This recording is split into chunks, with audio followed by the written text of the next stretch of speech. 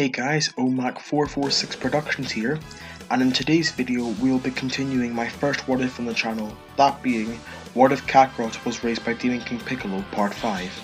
But before we get into that, I would like to give a massive shout out to Weeb King for making my new intro. It looks great and it's far better than the one I made myself.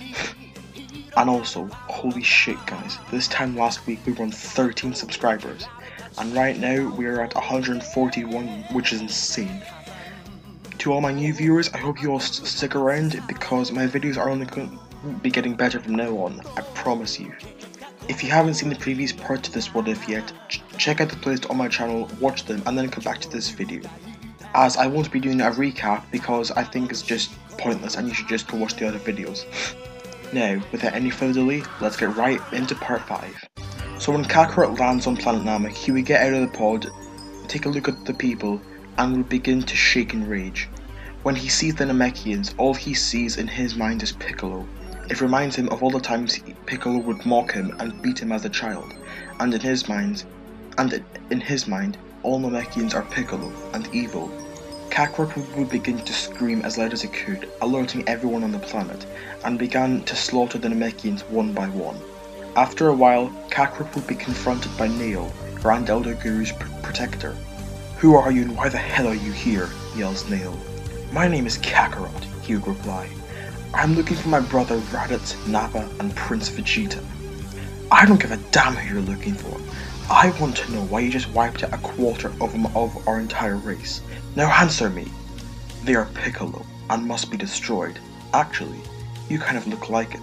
You must die," Kakarot would say before launching a gigantic mouthbeam in Nail's direction, which Nail barely avoids.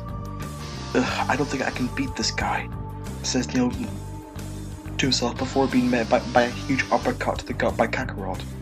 "Fight me, Piccolo," yells Kakarot. "I am not this Piccolo person you're talking about. My name is Nail. You're clearly deranged.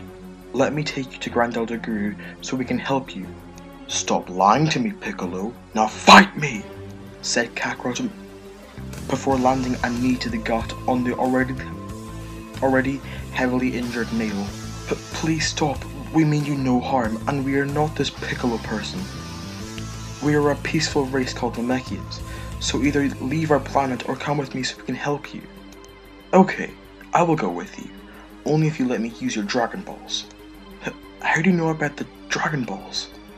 "We used to have them back on Earth, but they aren't working anymore." Sure, if you come with me in peace, you can use the Dragon Balls, but just wait here. I'll bring the Dragon Balls with me when I return." "Ugh, fine," Kakarot scoffs. "You have 10 minutes. Be late and I'll blow up your stupid, pathetic planet." Nail then flew towards Grand Elder Guru's house. "Nail, did you take care of the terrorist?" "No, my lord, but I have a way to do so, but it requires us using the fusion technique. Would you be willing to cooperate?" "Are you certain that there is no other option?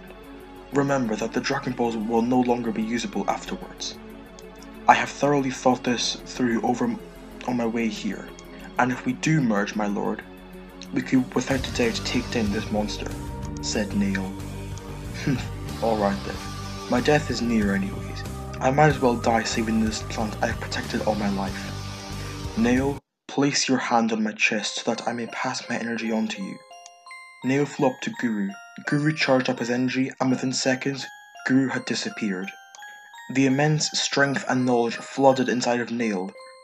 This power was so immense that Nail's physical appearance changed. This new Nail looked merciless. There was no emotion in his face. His new power level, 200,000. Tell me in the comments below what you think of this power level and if I've overpowered him or underpowered him.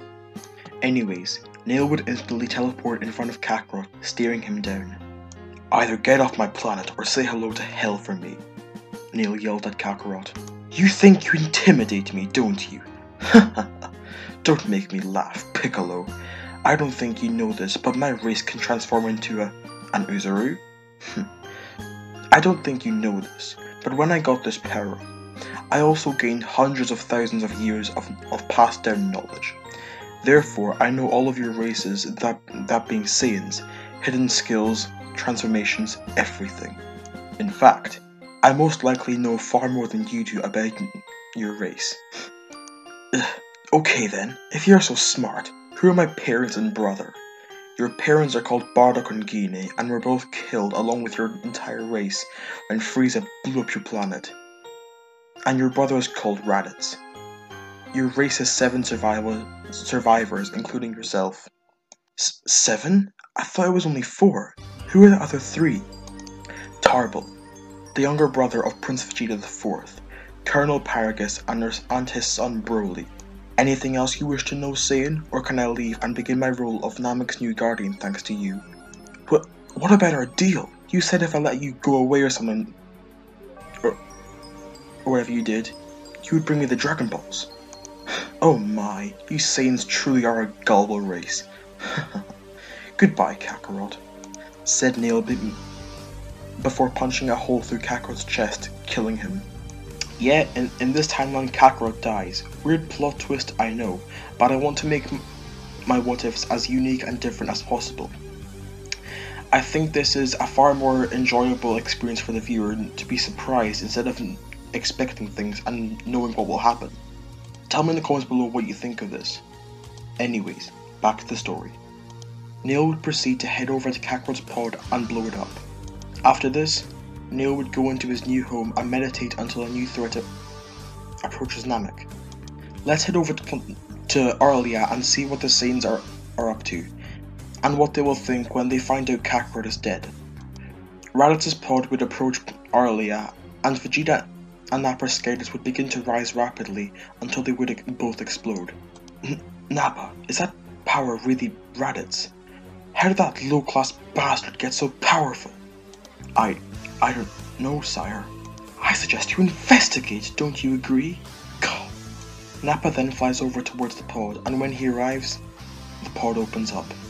Greetings, Nappa. How are you and Vegeta doing? We're good. Where's your brother Kakarot? I thought he would be here by now. Oh, god damn it. I forgot to tell him how to key in the coordinates. He's probably on some other random planet. Nappa, use your extra scouter to see where your pod is. Don't order me around, low class. Are you sure you want to say that, Baldy? No, sorry. I'll grab my spare scouter right now. That's what I thought, said Raditz. Nappa and Raditz go back to where Vegeta is, and they get the spare scouter. Nappa turns on the scouter and tries to track his pod, but it seems as if it's been destroyed. Raditz, it seems as if the pod's been destroyed. Well, what's the last location of the pod, you imbecile? A planet called Namek. Never heard of it before. I'll go there myself, said Raditz. You at least would just hold me back. Vegeta is clearly very angry to be insulted by someone who was once so below him in power, but is now a god in power to him. Raditz, yells Vegeta. I'll go with you. You might need some backup. Ugh, fine, just don't give me any of that I'm an elite bullshit. We both know in terms of power I'm the elite here.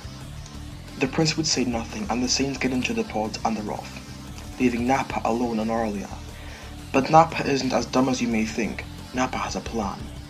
Nappa begins to contact the Frieza Force, and is put through to Dodoria. I request to speak with Lord Frieza, Nappa says. I have hidden info that he would probably like to know.